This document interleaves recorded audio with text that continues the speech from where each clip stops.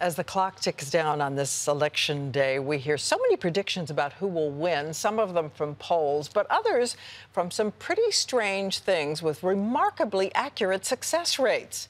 Here's ABC's David Wright. When the Washington Redskins win the last big game before a presidential election, it's usually good news for the incumbent. Well, the Redskins lost. Ergo, Romney will win tomorrow. Not so fast, sports fans. More often than not, when the National League team wins the World Series, the Democrats win too. The Giants swept. Ergo, Obama wins.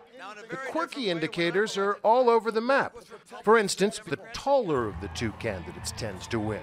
Obama at 6'1" is an inch shorter than Romney. Ever since Michael Dukakis, people have also noticed something called the eyebrow index. The guy with the neatest brows tends to win. In this case, Obama. At ABC, we have your voice, your vote. Here at 7-Eleven, your coffee, your decision.